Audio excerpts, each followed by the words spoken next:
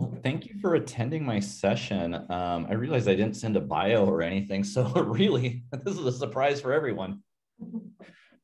I like these to be kind of a discussion versus me just yakking. So I'm gonna like ask questions and stuff. So, try to interact with you all.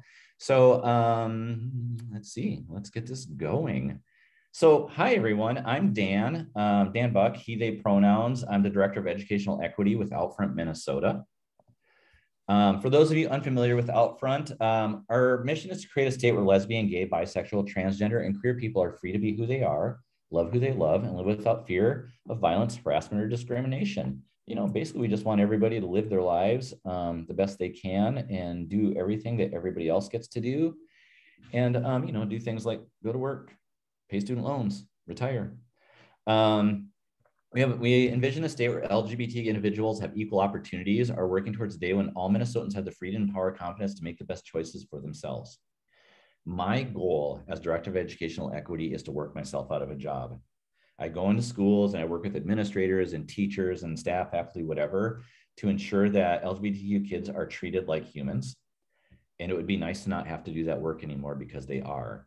Unfortunately, I've got a lot of job security in that realm. Our agenda. So quick intros, ground rules, terms, definitions, statistics, information, questions, and closing. But like I said, there's going to be opportunities here. I'm going to ask questions. I would really love you, if you would just dialogue with me a little bit. It's less tedious than listening to me talk. So introductions. We're not going to do this part, but I do want to ask, what is, to kind of like base set and, ground ourselves, what is one thing you have to leave at the door today to be open to this material? Whether it's assumptions about the LGBT community or the fact that it's raining and probably turning into ice halfway across the state, whatever. Just let's think about that thing for a second, that one thing you have to check at the door to be present.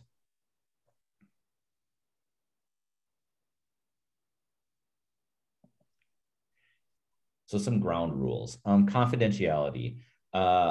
Anything that I say, the words coming out of my mouth, the slides and everything, obviously, this is why I'm here. I want you to use these. I want you to take this information and share it. But if somebody shares a personal story or something about themselves, that's theirs to share. And if you find it compelling, if you think it's something that somebody else might find useful, please get their permission first before you share it, because that is their story to share. Impact versus intent, we're all trying here. We're going to slip up. We're going to misgender. We might use a wrong name. We might say something that we think is whatever, but somebody else might find a little offensive or a lot offensive. We're trying our best here. So, if we mess up, we try to fix it and move on. Ask questions. As we're going through this, holler out a question. If you just want to fit it into the space, please take that space. You don't have to worry about using the thumbs up or clap. I mean, if you want to clap, feel free, knock yourself out. But you don't have to do the thumbs up, because I can't see them. So be comfortable knowing all your questions are not going to get answered. But I will give my email at the end of the presentation. So if you have further questions or if you have any comments or concerns or anything, please reach out to me. That's why I'm here. So why are we here? Why am I giving this presentation? This is a presentation I give to the non-student side of K-12 education all the time. And the reason I'm using this is because the theme of building bridges, we're trying to build bridges here. We're trying to bridge the gap between people who don't understand pronouns or have misunderstandings about trans folks. We're trying to find that ground where we can understand where each person is coming from and who they are and why they are the way they are. The main thing about this presentation is it is really about safety, and I'll get into that later, but LGBTQ plus youth are at risk and they need and deserve our support. Cis straight kids suffer from depression and thoughts of self-harm or acts of self-harm. Absolutely true. Gay, lesbian, bisexual kids double the rate. Transgender, non-binary kids triple the rate. This is about safety for all kids. And I want to emphasize every child deserves a safe learning environment and help when battling depression or other things. National studies have shown that 71% of LGBT youth reported discrimination due to either sexual orientation or gender identity. These stats come from Glisten. If you're not familiar with them, they have all kinds of incredible stats about, I mean, they break it down by state, nationally, but all kinds of great information about queer kids. Minnesota has unacceptably high levels of harassment that have led to 61% of gender nonconforming children seriously considering suicide. That is a huge number, 61%.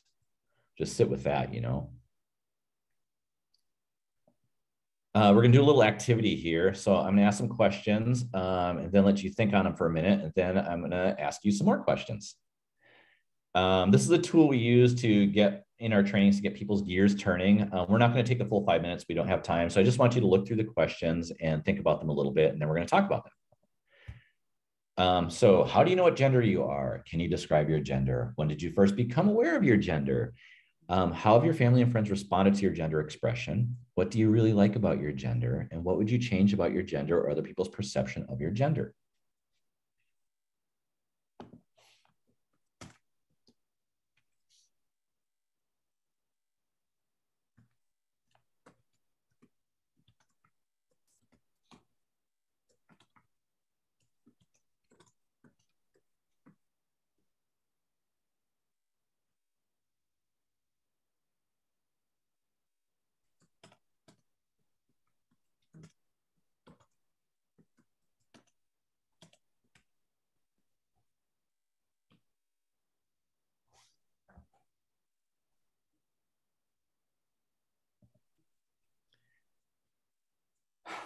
So, some quick questions for you.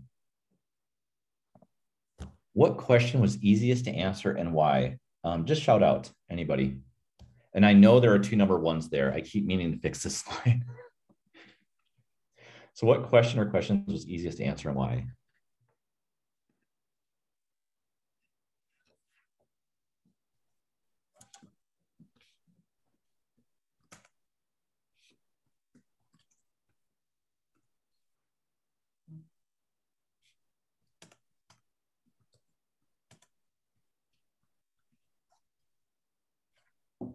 Anybody want to share? Nobody? I'll go. Okay. Hi, I'm Chelsea. I use they, them pronouns. The easiest question to answer is what I really like about my gender. And even that one's complicated. I think, especially, you know, being a trans person who looks a lot like their assigned gender at birth. You know, it's really interesting. And you know, my gender is mine, and it's based on so many other parts of myself and my experiences. And yeah, it's mine and it's always mine. So yeah. Okay. Thank you. Anybody else? I can go. My name is River and I use he, they pronouns. I'd also like to say number 4 because I'm also trans and look like my gender from birth. But I really like how when I do dress more masculine, how confident I become. Yay. I'm happy for you. What question was hardest to answer and why?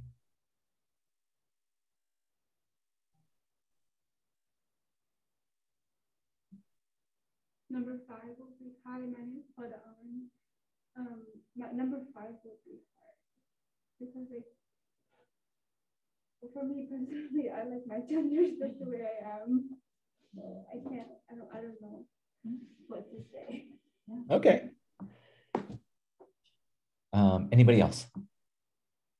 I would say number 2 because I feel like I've always questioned my gender, but I first became more aware that I was trans like a couple of years ago. Okay. Okay, this is interesting because I don't get a lot because when the settings I do these in, I don't get a lot of people who identify as trans or non-binary. So this is a really interesting Q&A we're doing here for me. Thank you. What came up for you during this activity?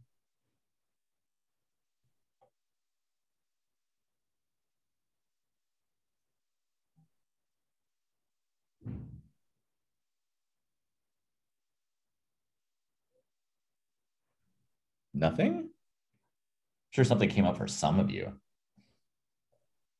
For me, because I'm cisgender, I think it was interesting how the first 4 questions are basically defined by how I've been raised and the perceptions that I've been taught throughout my entire life, rather than exploring things for myself, I guess. Like when I define them, I'm like, well, when I was a kid, I was given like a girl toy, and that was who I was. So that's just an interesting thing I thought about.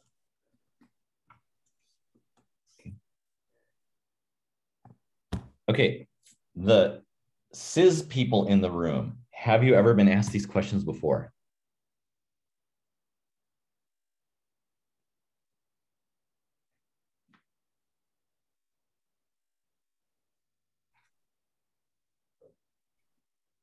Okay, everybody, have you been asked these questions before? Yeah, for sure. But I think especially like in college, I'm recently graduating, from just this last year. Yeah, and then when I would disclose, and like when people, especially like cis people who are like really well intentioned, and I disclose that I'm trans, they're like, I had no idea, and I'm like, yeah, well, sometimes that's intentional, but yeah, all the time. And sometimes they ask, just like wanting to learn more, and like that's super great. And sometimes it's not so great, but yeah. So when I do this survey, generally what I get are a lot of people who are like, no, no, no. The point of the survey is to kind of put cis folks into the shoes of a non-binary person, a trans person, because nobody asked me what do I like about my gender, or nobody asked me, can I describe my gender? They're like, oh, this is some dude. But they ask trans folks, they ask non-binary folks, well, what didn't you like, or what do you like, or why do you do this, or why do you do that? And also trans non-binary folks ask themselves these questions all the time. They ask these questions of themselves as they're trying to figure out their path forward.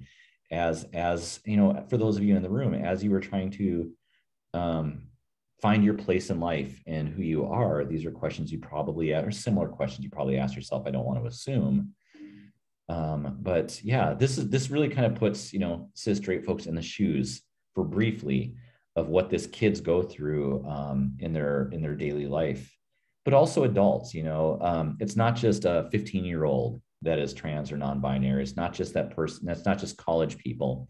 People in their 50s, 60s, and 70s come out in life as trans or non-binary. Or I myself didn't come out as a queer person until later in life. Living in the closet sucks, I'll tell you that. So some terminology. Y'all are going to know some of these terms, so bear with me. It's a little bit of base setting, but for the most part, I'm sure everybody here knows what a lesbian or a gay person is. Transgender is a term for people whose gender identity differs from the sex they're assigned at birth. So if a person's assigned female at birth, does that mean they identify as a male or a man? Not necessarily, but what we do know is they don't identify as a female, as a woman. And then queer is a term that's often used as an umbrella term to describe anyone who's not straight or cisgender or the community as a whole. I identify as a queer person. There are plenty of people who are LGBT that identify as queer people, others that don't. The one takeaway on this is if you are a cis straight person, please do not use queer when referring to people, because it's been used as a slur against us for so long. We can use it, but please don't use it when referring to us. Now I'm going to come back to bisexual. So bisexual are individuals who are physically or emotionally sexually attracted to multiple sexes or gender. What's a pansexual person?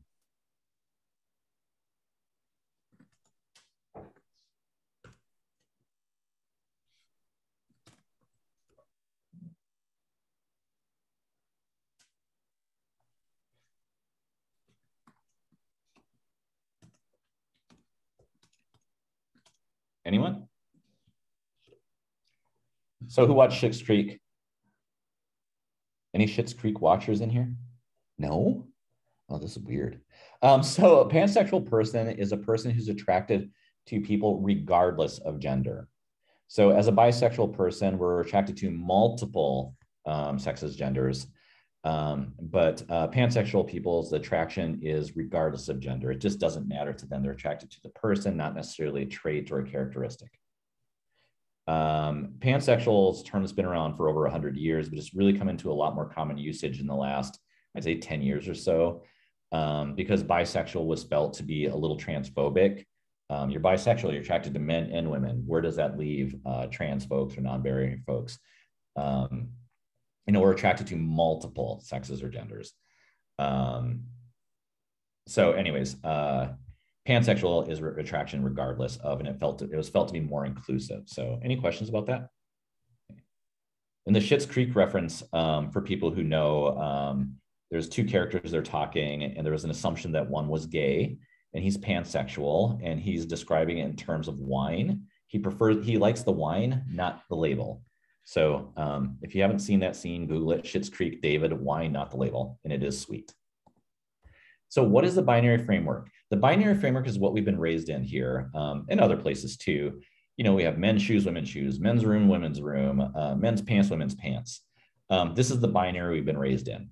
So we have assigned sex. This is what the doctor sees at birth. This is a male, this is a female. Identity is a person's sense of who they are, a man or a woman. Expression is how they show themselves to the world, masculine or feminine. And attracted to, a male is attracted to women, a female is attracted to men. Now, this is the binary framework. I'm not saying I'm agreeing necessarily with the idea that one would present one way or the other. I'm just saying this is the binary framework. So my question to you is, are there two sexes? Are there just two sexes? Anybody? Yes or no? There are intersex people. Thank you. Yes. Next slide. There are more than two sexes. There are intersex. Intersex is a term for a variety of conditions where someone's reproductive or sexual anatomy does not fit what we determine to be typical male or female biology. Some intersex people know that they're intersex from birth. The external characteristics are not necessarily like, say, a penis or a vulva. But some people have what we would consider typical anatomy, male, female, penis, vulva type anatomy, but they don't find out they're intersex until later in life. Like they come to puberty and their body doesn't change in the way we've typically determined to be male or female. And after some investigating, we may find that a person, say, has testes where the ovaries would be. So not everybody knows they're intersex at birth. But what does this tell us? The main point this tells us, the existence of intersex people shows that the idea of two clear, distinct sexes, the sex binary, is a myth. It is not real. So gender, though, what is it? Sex and gender are two different things. Gender identity is a person's internal sense of themselves as a man, woman, both or neither, oftentimes influenced by their sex assigned at birth. Cisgender, it's a term for people whose gender matches the sex are assigned at birth. They're assigned male at birth and they're a boy, they're a man. It fits, it all clicks, it all makes sense. Transgender folks are a term for people whose identity differs from the sex they're assigned at birth. The example given is assigned female at birth, raised as a girl or woman in the binary framework, but does not identify as a girl or woman. Do they identify as a man? Maybe, some of them do, but not all of them. The main point is they don't identify as female. Any questions on those? I know this is really nuts and bolts, but the schools I go into, there's so much lack of clarity around these issues. I have to sit there and kind of like beat it over their heads in order to get the results I need for later on in the presentation. So gender identity. Sometimes transgender people change names, pronouns, take hormones, and or surgically alter their bodies, but none of these are required to be transgender. There's no one way to be a transgender person. There's also no one way to be a cisgender person. When we think about fashion, heels in the 1500s were men's apparel. Now heels are something that women wear. There was a time in this country where men wore pants, women wore dresses. And that's not the case anymore or so much. There's no one way to be a cisgender person either. These are all constructs.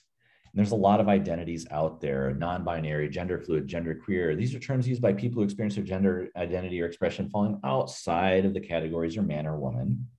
Now, two-spirit's a term used by some, not all, Indigenous people. I want to emphasize that as a Native person. Not all tribes recognize two-spirit. Some tribes, my neighboring tribe from where I'm from, recognizes men and women. That's it. My tribe recognizes 4+. Two-spirit marks a return to Native traditions that historically recognize more than two genders. The big takeaway on two-spirit, it is a term for Native folks only. If you are not a Native person, this is not a term for you to be using. Same goes for spirit animal, please stop. Transgender man, transgender woman, we went over that a little earlier. So these are some transgender identities. There are so many out there. There are terms for people like, well, what's this identity? I'm just like, wow, that one's a new one to me. I'm gonna have to break out Google. But the nice thing is people are more comfortable finding the one that fits for them.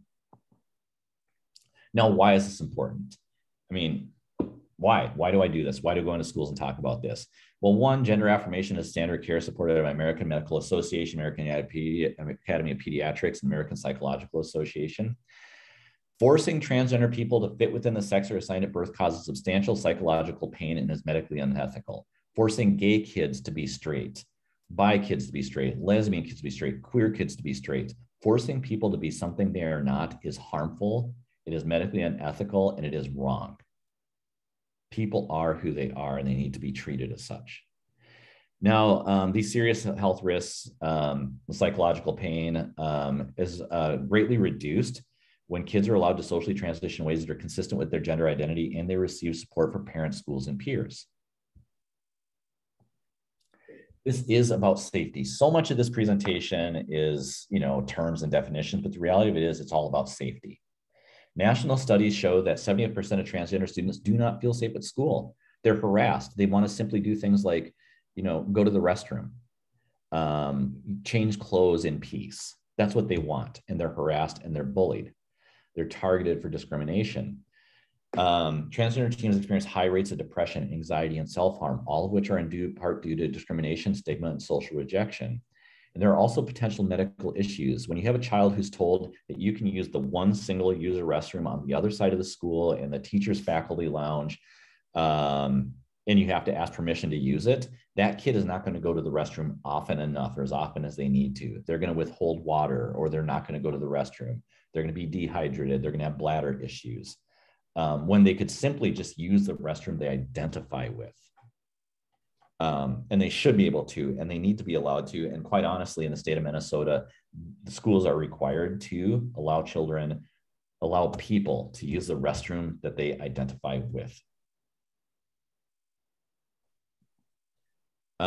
Minnesota transgender and gender non-conforming student make up nearly 3% of student population, and it doesn't matter where it is. It could be in St. Peter, it could be in Bemidji, it could be in Duluth, it could be in the Twin Cities, it could be in Ogilvie, Minnesota. It's 3%, 3%, 3%. So I'm going to update this information. I've got an intern coming in to do this, but the 2019 MDE student survey showed that 33.7% of LGBTQ 11th graders had considered attempting suicide in the past year. That's huge. And it's unacceptable. When transgender and gender nonconforming students, those numbers rise to 39.8%. These are unacceptable numbers, and we need to do something about it. Since November, 3 of the schools that I work with have lost children to depression, LGBTQ kids to depression, which is devastating.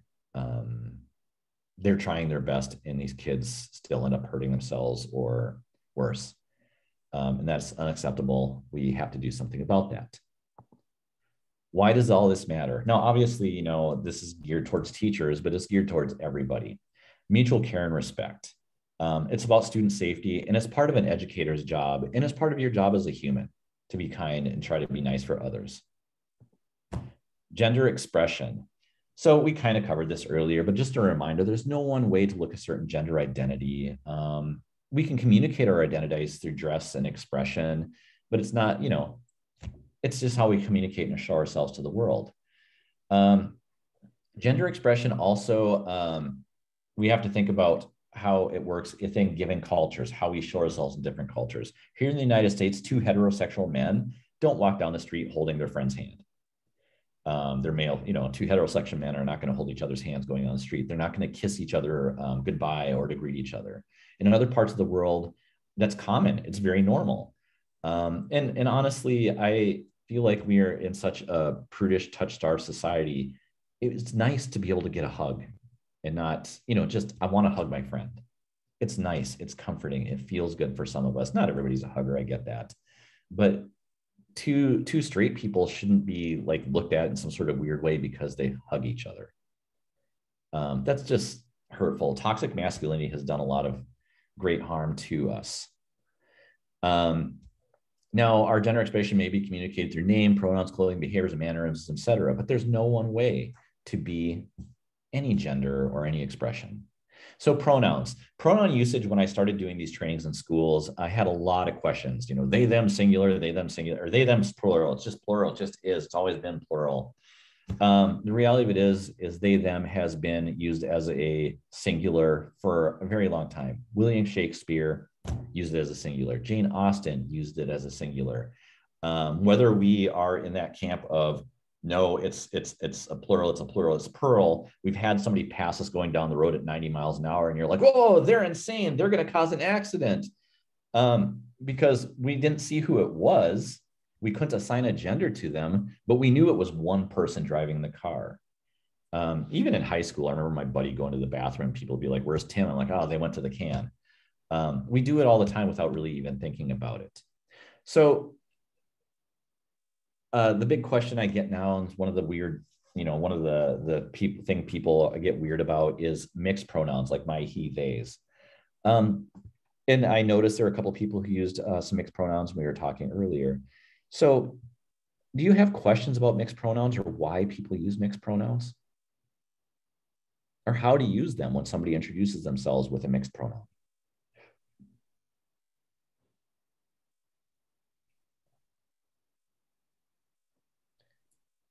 Explain how to use them. Okay, so when somebody gives mixed pronouns, what they're telling you is they're comfortable with more than one pronoun, obviously. Some people go order of operations. Oh, this person said he, they, so he's probably what they're more comfortable with. They have something they use. For some people, that's the case. For some people, they want to mix and match, you know, just mix them up. You know, I'm just like he, they pronouns. And I just leave it at that. Some people will be like, oh, my pronouns are he, they. Mix them up if you mix them up is great. But if they say, you know, I had a coworker who would be like, you know, they'd introduce themselves by name and they're like, my pronouns are they, she, they is preferred, she if you must. You might get that. I don't necessarily use they because of any gender identity specific things. I have some gender queer tendencies, but more of the reason I use they is for visibility. When I go into a room and I say he, they pronouns, what I'm saying is I acknowledge pronouns, I use pronouns, I want to hear your pronouns, and I will accept your pronouns. And it normalizes pronoun usage. So how do you find out somebody's pronouns? Well, guess. Ask. Yeah. How do you find out somebody's chosen name? Ask. Yeah. Should you require somebody to give you their pronouns?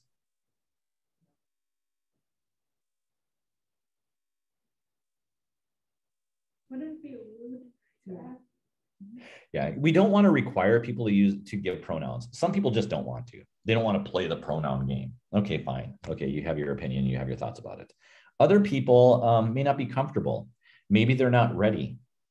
I like to tell people, like, when you are passing, when you're asking students pronouns or asking colleagues pronouns, use something like, you know, hey, my pronouns are he, theys, you know, what are yours if you'd like to share, or if you're, you know, if you want to share or something like that. Make it more of an option, because when we talk about, so my big example is Robert Bobby. Assigned, you know, Robert was the birth name, Bobby is their chosen name.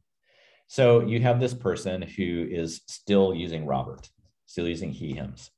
Now, when you say, when you kind of put it in a situation where giving the pronoun is not optional, you want that pronoun, what this child is now in a situation of either outing themselves before they're ready, my pronouns are they, them, or keeping themselves in the closet, my pronouns are he, him. We don't want to be in a situation where putting a child or anybody in that area of where they have to out themselves before they're ready, or discuss something that maybe they're not ready, or this is just not the time they want to do it, or forcing them to stay in a closet. So make it optional. Don't make it a requirement. Yeah. Any other questions? I know this is really kind of nuts and bolts, but it is so surprising when I go into schools, people who work with our children every day. There's a struggle here. Teachers are getting better and better at this. And part of it is just due to the climate this last, 2.5 years, almost 3 years now. They almost have bigger fish to fry. They're like, okay, fine, they, them, I will use they, them, I will use Bobby. It just doesn't matter to me. The rest of my class forgot how to be a student, and I have to work on that. But I'm having a lot of pushback from administrators. I'm getting a lot of pushback from school boards. I'm working in a school right now where a school administrator actually went through the school and ripped down rainbow flags. They told teachers they could not have all or welcome signs up. They made them turn their safe space signs to the side so the class can't view them from their desks. These are hate crimes. Just going to throw that out there. But I'm working in this environments, and it sucks. It's really painful. So dead names. Does anybody want to give a definition for a dead name?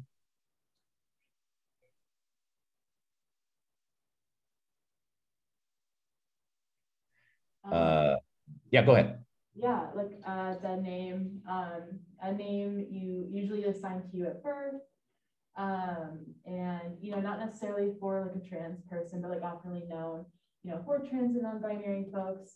It's a name that they are uncomfortable with using, can make them dysphoric, and then they have their own chosen name.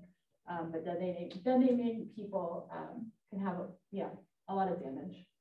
Yeah. We never use a dead name. If we know that Bobby is this person's name, we don't use Robert. If you're in a room with people and nobody knows them by their dead name, you don't ever disclose a dead name.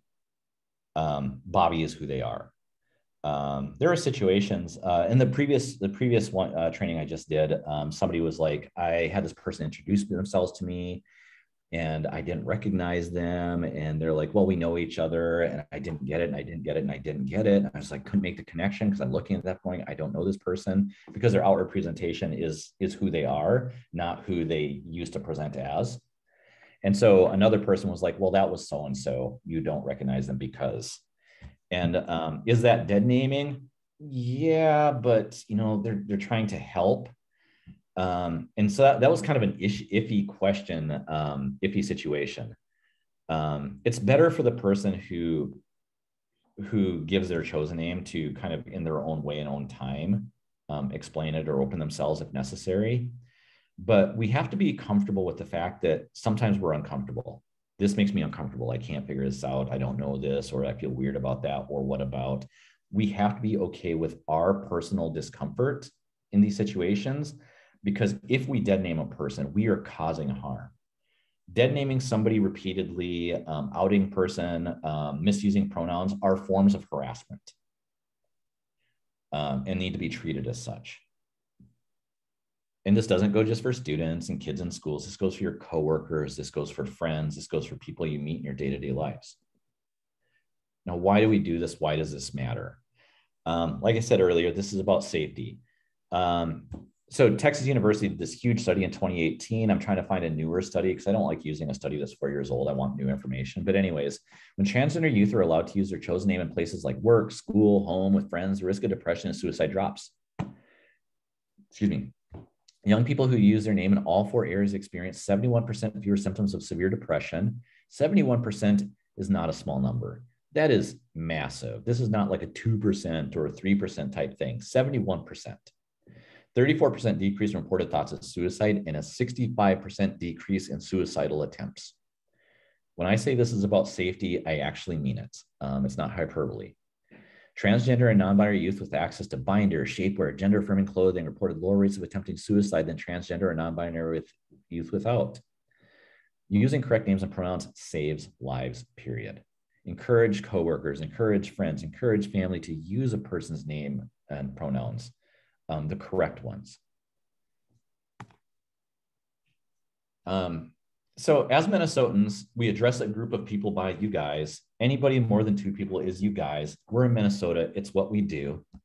But we need to move away from that. You guys, even if we lived in a binary framework, strict binary, men and women are the only 2 things that exist. There are no trans folks or no non-binary folks.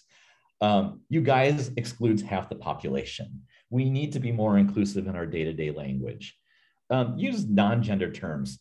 Everyone, students, learners, people. I love using y'all. Y'all is one of the most welcoming terms in the entire world. Y'all are welcome to come over. Y'all can do this thing. It is such a welcoming term. And I know that it's got this like Southern hick thing to it, but man, y'all is one of the most welcoming and inclusive terms out there.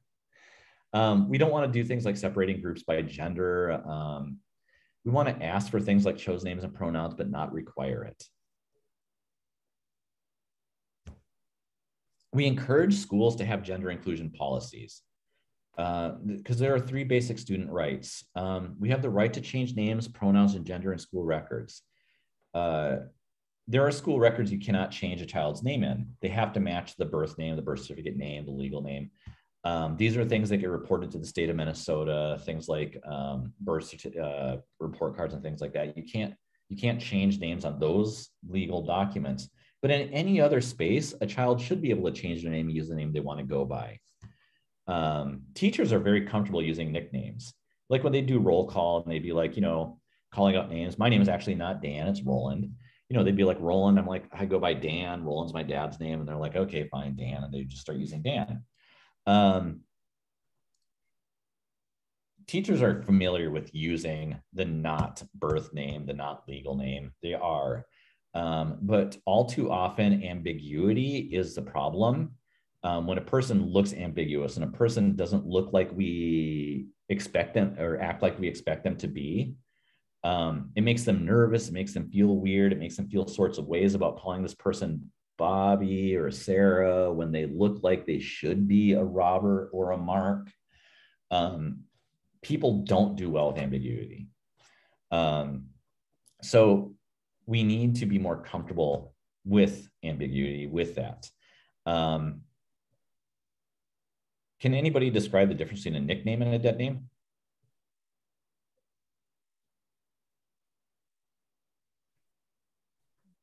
So a nickname is just something like Dan. I just like going by Dan. If you call me Roland, it doesn't trigger any responses. But when you call Bobby Robert, it triggers things. That's not who they are. Is it who they ever were? For some people, sure, I was Robert, but now I'm Bobby. Other people, it's like, no, I was never Robert. I've always been Bobby. So we want to make sure that we are using that name. A nickname is it's just something we like going by. It doesn't cause any real responses. We want to keep that in mind. They're not the same. Students also have the right to dress, participate fully in activities. Every kid has the right to participate in the activity of the gender they identify with. And then the right to full and equal use of restrooms and locker rooms that match their gender identity. A quick way to get sued and lose is to not allow a student to use the locker room or the restroom that they identify with as far as their gender. Gender inclusion policies must include professional development targeted to all teachers and staff so the district can consistently meet the needs of gender diverse students. They bring me into schools all across the state to do these trainings because it's the right thing to do. And so school teachers, teachers in general have been just more and more on board with this. The problem that I'm having is with school boards and administration who are having feels. And school boards are getting really, really rough right now. And it's going to be something that I'm going to have to deal with more on a day-to-day basis in my work because I'm having school boards say, no, you can't do this training. No, you can't talk to our staff about gender diverse students. So this is a struggle that we're dealing with at Outfront and many students and teachers are dealing with. Lack of clear and well-implemented policies expose school districts to lawsuits. School districts have been forced to pay millions for discrimination based on gender identity. Does anybody really win when a school is sued and loses the case and pays out $1.3 million? Honestly, that student didn't really win.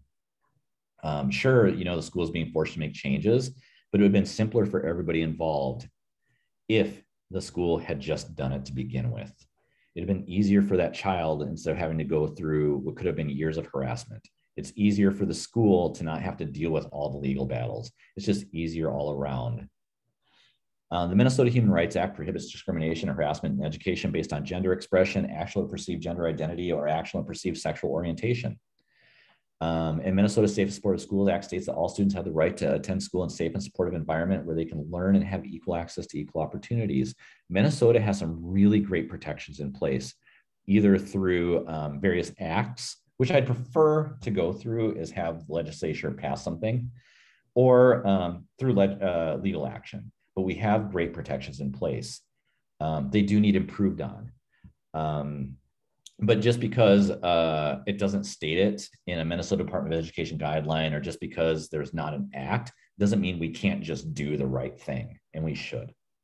I did some trainings in Wisconsin. Wisconsin does not have these protections, but the school I was in had these in place because they just felt it was the right thing to do. They didn't have the legislator tell them to do it.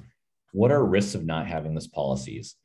It's hard on students. When a child doesn't know classroom to classroom, if their name or pronouns is going to be respected, it's difficult for them. They may be great in middle school. Teachers are accepting, everybody's kind of on board with it, but they've heard that when they move to high school, that there are multiple teachers who aren't on board with it, or this or that or the other. And that causes anxiety. Am I going to be treated the same when I move to this other classroom or to this other school?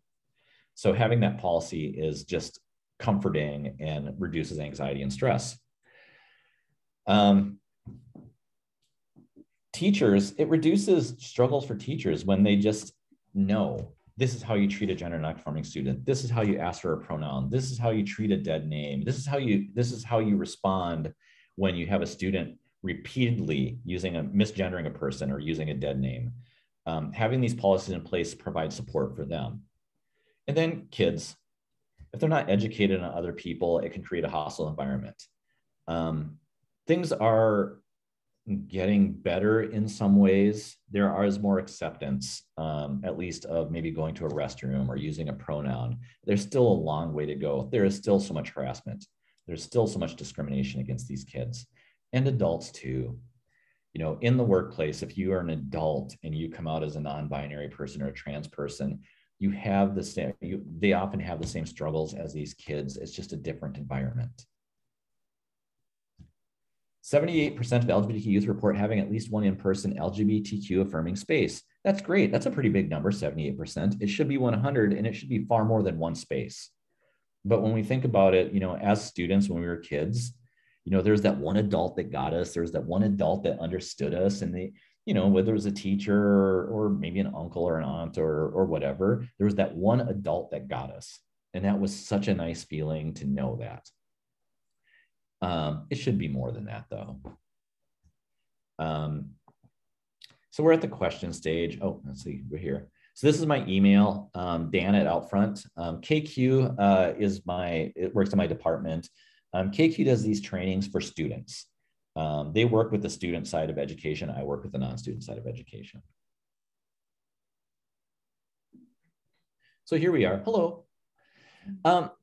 Where are we for time? We have about 5 minutes here. Is there something you didn't hear or something you would have liked to heard, or just a question in general that maybe Outfront can help address or something like that? Is there like a right way to ask questions? I'm sorry, I didn't hear that. Is there like a right way to ask like non-gendered or like gendered people without being rude? To ask them their pronouns? Stuff like that. I don't know. Without being rude. So yeah, we want to make people comfortable. So when we just ask, you know, we introduce ourselves and we try to model things like pronouns, like, hi, I'm Dan, he, they pronouns, you know, what's your name and your pronouns if you'd like, or if, you know, just not making it a requirement is nice, because I want to know your name at the very least. It's easier for me to talk to you. And it'd be nice if I could use the pronouns that you would prefer.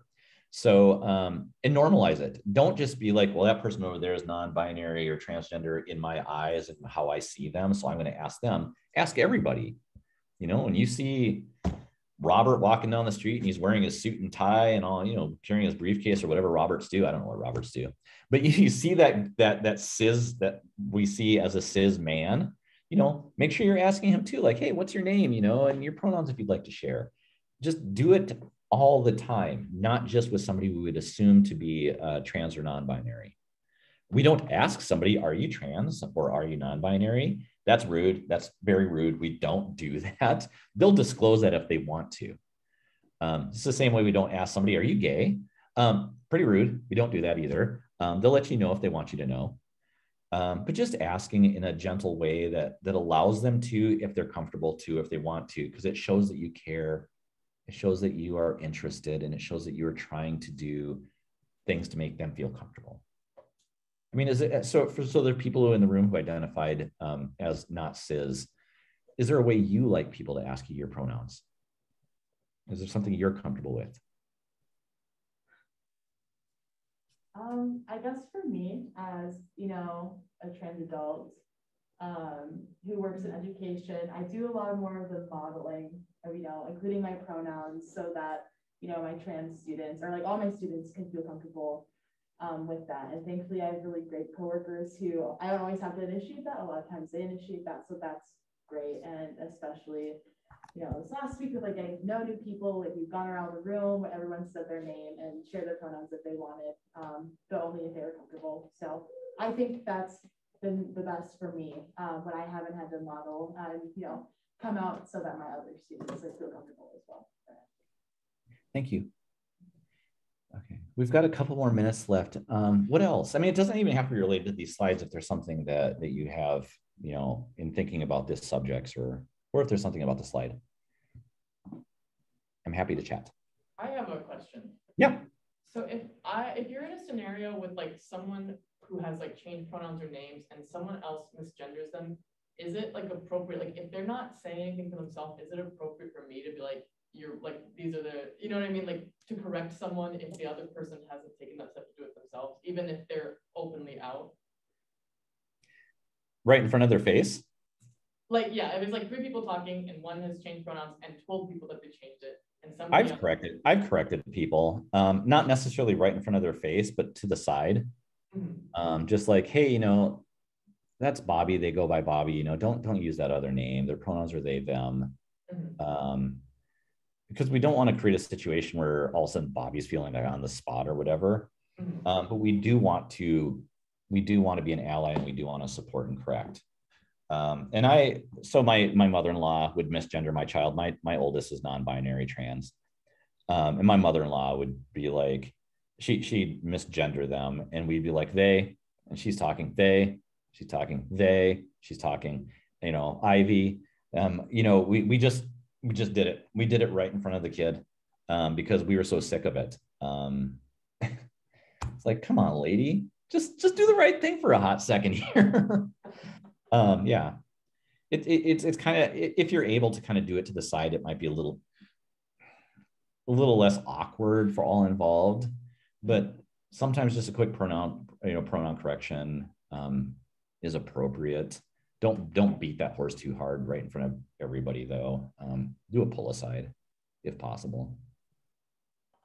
Because students will do this too, like in a classroom. They'll be like Robert, and the teachers will be like Bobby, you know better. You know, they'll be like he, and they're like they, you know better. Do we need to talk about this? Those things happen. But making a big scene out of things makes everybody feel a little uncomfortable and awkward too. I don't know if anybody else has a different opinion or has their own thoughts on this, please do share.